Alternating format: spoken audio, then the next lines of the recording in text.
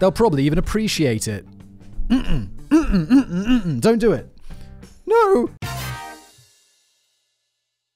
Just before we get started, I do want to tell you about today's video sponsor, which is Crossout. Crossout is an online vehicle shooter game where all of the vehicles are player made. And by that, they don't mean you can go in there, you load it up and it's like there's 4 vehicles to choose from and you could choose the type of ammunition. None of that sort of player made. No, with Crossout, it's like you're in a garage and then they give you like the base of the vehicle, but like it's not really even a base. It's just like a piece of metal that you build onto. The customization is insane, and the stuff I've built in Crossout and more the stuff that I've taken my vehicles out onto the battlefield, and I'm like, oh wow. There are people who are a lot more creative than me. People like rolling around in these huge tanks with all these like weird bits off there, like a Gatling gun stuck on the top, like a chainsaw. It's, you can really pretty much do whatever you want with your vehicle. It's not just choosing the ammunition. It is you build it from the ground up. It's pretty crazy. It's free to play on PC, PS4, and Xbox One. No purchase necessary. Simply download and play for free. You have complete freedom of creativity. I think I got that in with how much you can customize it. It's pretty incredible. There is a huge arsenal of parts, weapons, drivetrains, support systems, structural parts, decorative elements, and loads of customization options such as paint jobs. Yeah, like I said, you really do totally make it your own. You make a craft. I mean, the disadvantage is if you make it badly, you'll take it out there and some people will just absolutely destroy you. But then you live and you learn. Sometimes I've made it and it's like, oh, it doesn't really even work properly. Like, oh, this gun doesn't work. So you go back, you take it to the garage, you fix it, and boom. It's very easy to get into. Like, I'm a busy dude. I don't spend like a ton of time playing video games and like getting deep into Crossout. I just like it for like a quick break in the day. I go in, boom, go out, smash some people up, and then get on with the rest of my day. It's like arcade or whatever, much quicker and fast paced. But I am told that if you spend more time in the game, you can develop your skills and get a lot better at it, and the game kind of grows with you, which is nice. They also have an open world campaign, which I've not actually played, but I probably should, so I can talk about it more in the next advert. Also, it looks incredible. You'll be seeing some footage on the screen now, so you don't need me to describe how great it looks. You can see that for yourself. So go through my link below. You'll get an exclusive bonus, which is unique pixel paint, as well as a choice between a selection of 3 weapons and a powerful vehicle cabin. Again, there is a link below to get access to all of that stuff. And as I mentioned, it is totally free to play. So why not? Enjoy. And now today's video. Hello, everybody. Welcome back to another episode of Brain Blaze. As always, hello there. I'm your host, Simon Whammers here. No, Kevin. Regular guest star / pretty much regular contributor now, Kevin. You've weaseled your way into the blaze. Congratulations. Lots of people emailed me wanting to do this, and somehow you've done it. Bravo, old chap. Let's just crack on. If you're new here, Kevin has written me a script. I've never read it before. We're going to read it together and explore. I accidentally skipped the title. Scroll up, teleprompter. Scroll up. Movies with questionable moral messages. Oh no, I did read it, didn't I? And then I immediately forgot about it because that's the sort of big brain that I am. Let's go. People are stupid, impressionable jerks. Television and movies are filled with moral messages to capitalize on our impressionable stupidity and try to make us better people. Sitcoms are notorious for this. Growing up, it was impossible to watch a 22-minute episode of a show without being exposed to 8 minutes of commercials and a long diatribe designed to teach us how to be better to one another or some other preachy bullshit. Yes, Kevin, just ignore those moral messages. Get on with a story. Unagi. Also, it is insane how much advertising we had to watch. Like, good lord. I'm just like, now I do not watch adverts. I do not. And I know you do. And you watch my sponsors. Thank you. No, and to be fair, I do watch YouTube, so I see adverts there. I mean, sponsorships, not adverts. I pay for premium because of course I do. And it's just insane that we'd sit through 8 minutes for 22 minutes of TV. Christ. Fast forward, fast forward, fast forward!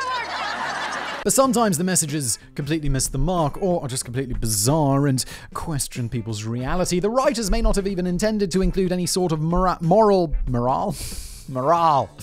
What is wrong with you? Me. I mean, what's wrong with me? Why am I so broken? Instead of thinking they were just being cute or funny. Intentional or not, these movies had very clear messages that people almost certainly weren't prepared for. Big Top Pee-wee. Oh, let's also play the game of which has Simon heard of and which has he seen. Big Top Pee-wee? Never seen, never heard of. Okay, let's go. I enjoyed Pee-wee Herman as a kid. What the f*** is Pee-wee Herman? This is one of those things where I'm like, this is an American thing. This is for Americans. And then British people will be like, oh, Simon, you've never heard of Pee Wee Herman. But Big Top Pee-wee is a garbage movie that makes little sense. A storm comes through town and it blows an entire traveling circus onto Pee-wee's farm. Also, Pee-wee owns a farm now for some reason, rather than pulling out his shotgun and telling everyone to get the hell off his property, as is the American way. Pee-wee instead befriends the ringmaster and falls in love with the trapeze artist, who is the circus's main attraction. This is already problematic because Pee-wee had a fiancée. The girls find out about one another and are justifiably enraged, so he does the only sensible thing and breaks off his engagement to be with the person he met just 2 days ago. For some reason, I was assuming this was a kids' show, and I guess it's not a kids' show. Just Pee-wee. Sounds like it's for kids. As messy and inappropriate as all of this is, the horrible moral of the movie has nothing to do with his romantic life. Really? He ran away. He was engaged, and he's like, nah, I like that circus performer instead. I mean, I guess that can't be the moral message, but it certainly is a moral message.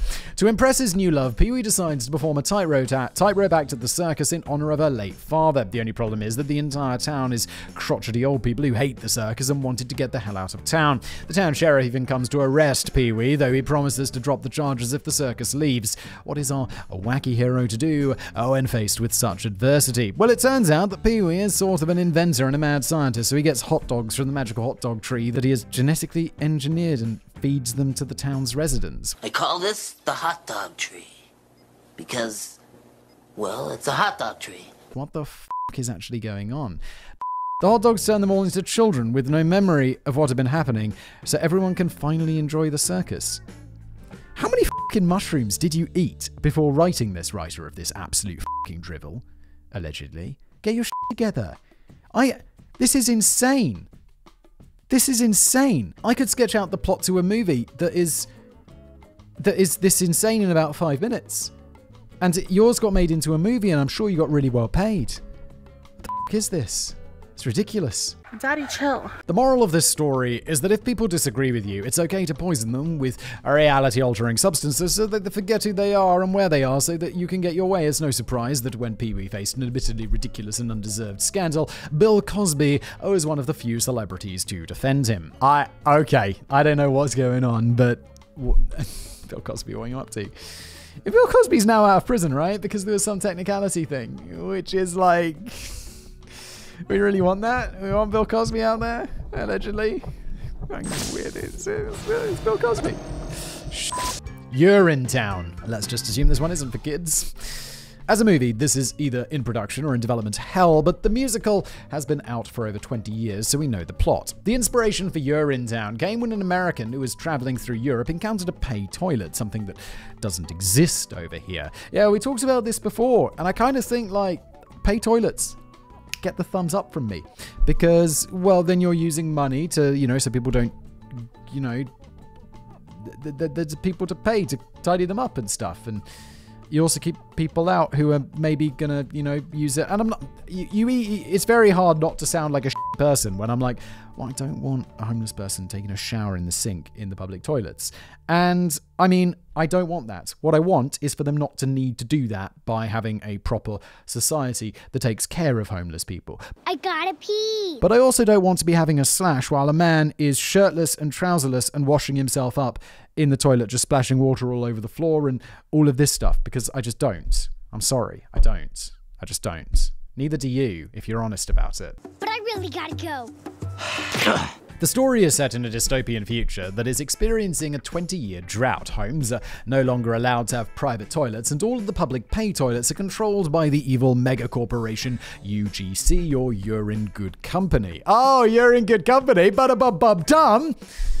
The toilets are prohibitively expensive, but there's no alternative. Anyone caught urinating in public and is arrested and taken to Urinetown, though the people have created some sort of mythos surrounding Urinetown, believing it's a magical land where you can pee anywhere you like. In reality, though, it's just authoritarian doublespeak for we're going to throw you off a skyscraper and kill you.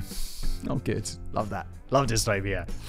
In the second act, UGC decides to raise the fees on the public toilets yet again, but this time it's too much for people to bear. They revolt and overthrow the evil UGC corporate company corporation, making the toilets free for public use. Peeing is once again a right rather than a privilege. There was just one problem. Without the steep fees and draconian punishment, people were free to urinate and thus drink as much as they wanted. In the middle of a drought that had already lasted for 20 years, this was not ideal. This movie has a huge plot problem. Droughts aren't caused by people drinking too much. It's just not how it works. Within 2 weeks, the water was gone and everyone was dead. The moral of this story is that you're too stupid to take care of yourselves, and supposedly evil corporations exist to prevent you from literally dying to your own stupidity and short-sightedness, which, I don't disagree with. To be fair, the writer was at least half right. 40 Days and 40 Nights. Oh, I've seen this one. First one I've seen. Is it Ashton Kutcher? Where he's celibate for like 40 days and 40 nights and something happens.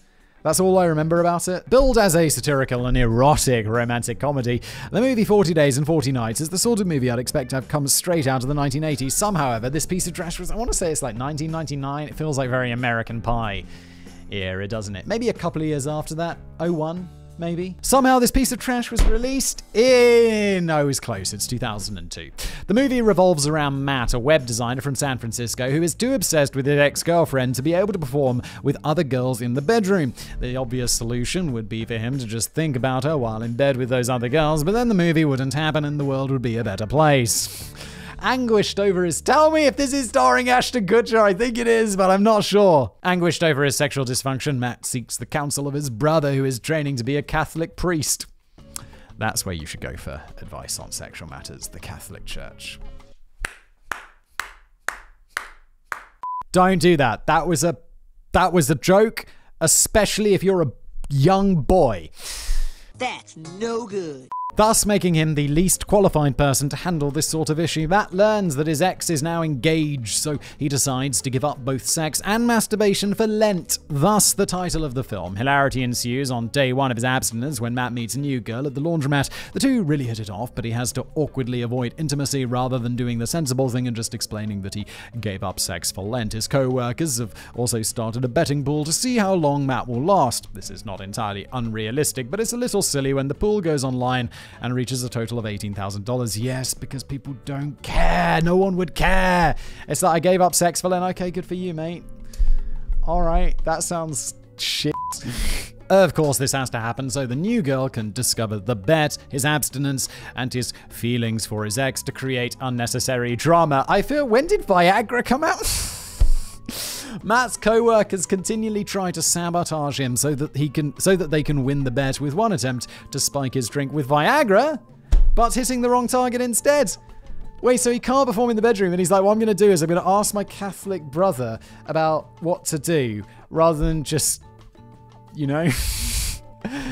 Viagra. And that's not even close to the worst part. With only a few days left of Lent, Matt's ex breaks up with her fiancé that was cheating on her and goes to see Matt, but he turns her away. The next day she finds out about the bet amongst his co-workers. Having already been turned down on the rejection, she puts down $3,500 of her own money for the bet, and she is determined to win no matter what. On the final day, Matt is having a really rough go of it. He has plans to have sex with his new girlfriend at midnight, and the final weight is proving to be more than he can handle.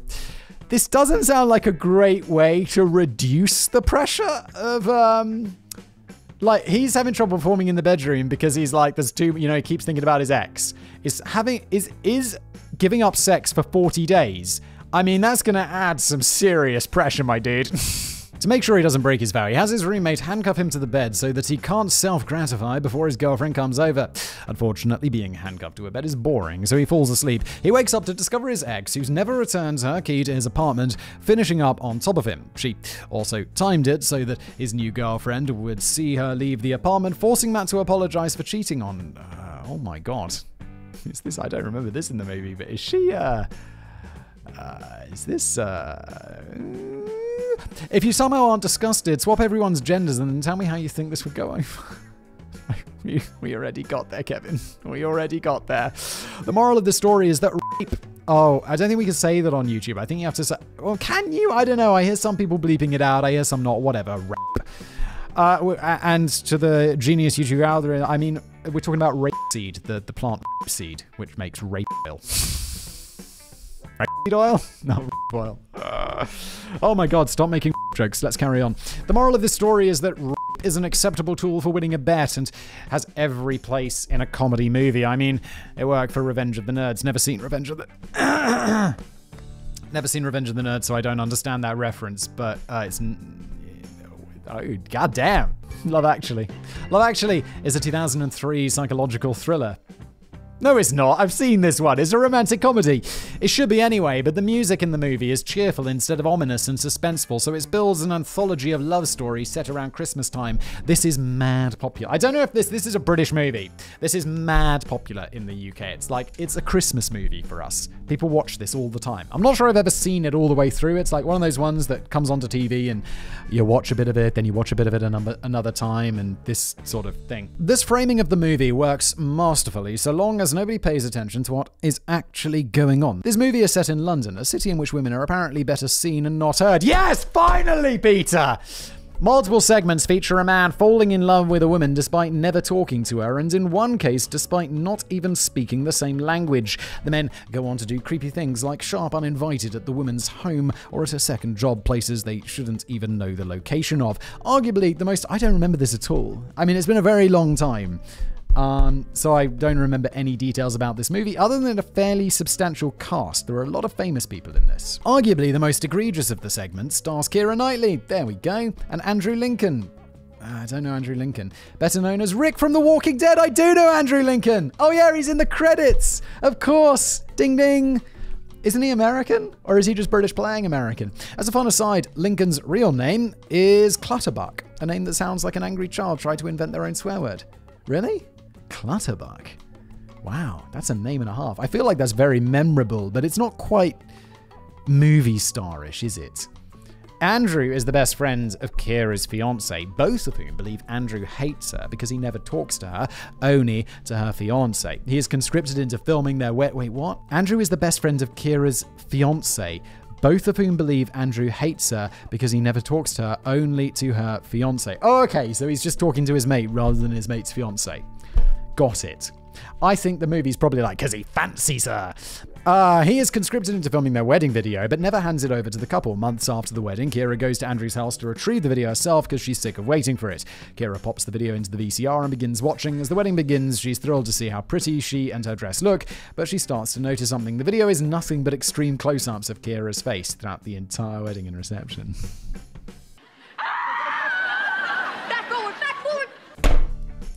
Dude, that is creepy as Maybe I haven't seen this movie because I don't remember this at all. As the video approaches its end, she turns to a visibly embarrassed and distraught Andrew and says, "They're all of me." After a moment of tense silence, she leaps towards the door, but Andrew blocks her path while brandishing an axe. Forget it, I've never seen this movie. I would remember this. Oh, okay, I made that... Kevin now says, okay, I made that last bit up, but that's absolutely what should have happened in this scene. Instead, Andrew tells her the fact that I didn't know that this didn't happen. Also says that I don't think I've seen this, or at least I've only seen bits of it. Instead, Andrew tells her that he has a lunch appointment and she can see herself out, before saying that being so cold to her was self-preservation. Andrew was worried about filming the final scene of their story because he recognized that it may have come off as him being a creepy stalker. He kept bringing it up to the writer-director, who assured him that it would be fine. It was absolutely not fine. His character knocks on Keira's door during the night, holding a boombox and a stack of cue cards. He points his finger on his lips, indicating for her to be silent, and reveals the first card, instructing her to tell her husband/his best friend that it's just Christmas carolers at the door. Once she does, he turns on the boombox, which plays Silent Night while he goes through the stack of cue cards. He professes his love for Keira and tells her, the woman he has refused to ever speak to or spend time with despite her repeated attempts to become friends, that she is perfect. This is fucking creepy, dude. And also, she's your best friend's wife. What the fuck? As Andrew walks away with his boombox and cards, Keira runs out and gives him a kiss before running back inside. The moral of this story, in fact, most of the stories told in Love Actually, is that stalking somebody is okay as long as you really, really love them. It's fucking not. Stop it. In real life, you just come across as fucking creepy. Stop this shit. They'll probably even appreciate it. Don't do it. No! Romeo and Juliet. Simon may remember my feelings on this book and the infinite movie adaptations. Kevin thinks Simon has an excellent memory. He does not. But now you will have to hear it too. Wait, Kevin and I, you've told me about this, like, privately? I don't remember this at all. I'm sorry. Romeo and Juliet are heralded as the pinnacle of romance, despite being one of the least romantic stories ever. How many of you even remember the plot? It's pretty simple. 16-year-old Romeo goes to a party to try and win back his ex-girlfriend. While there, he sees this girl is 13 to 16 years old, depending on the version. Is like, damn, I did that. Shit, Romeo. Don't be weird, Romeo. He goes up to her and asks, art thou DTF, fair maiden? What the f*** is DTF? Art thou DTF? I don't know, I don't get the reference. She is. Oh, wait. Could that mean down to... It could, couldn't it? I don't know that one, but I get it now. She is, but this is the past to premarital sex isn't allowed, not to be confused with the ancient past, which was just a centuries-long orgy. The next night, they hold a secret wedding, before which the priest pulls Romeo aside to ask him, "'Tis true, fair Juliet's posterior doth fill her breeches marvellously, and she doth possess a bosom which not even the most formidable corset could contain." Not appropriate, dude. Not appropriate. What are you saying? But words thou not trying to moisten thine loins beneath Rosalind's frock this evening past? Not appropriate. What are you saying? I know what you're saying, but it's weird. Romeo tells him to shut up and make with the ceremony. Yeah, fuck Romeo. I know Romeo's weird because he's like, I'd be down, and she's very young, but this was like, why is everyone is inappropriate? Romeo and Juliet quickly get married, they have sex, and then they kill themselves because of their own stupidity. The end. There is no courting, no romance, just a quick, hello, get married, and die. Yes, very sad. Anyway, it got me thinking. The whole story takes place over the course of 5 days. Does it really? When Romeo was looking at Juliet's limp body after she faked her death, I bet he couldn't even tell what color her eyes were. The moral of the story is you should always give in to your reckless impulses and base desires, because there is nothing more romantic than literally killing yourselves over someone you just met for the first time less than a week ago. Seriously, how do the headlines "Stupid teenagers do stupid stuff" get replaced with "most romantic story of the past 2,000 years"? It is incredible, isn't it? I know the past is a different time though, blah blah blah blah blah, but really, how can this compete with movies such as Love Actually? I love Shakespeare, but I can't even with you people and the way you interpret this story. Agreed, what a weird story. I never realized it was so weird. Anyway, this has been Brainblaze. Thank you so much for watching, and I'll see you next time.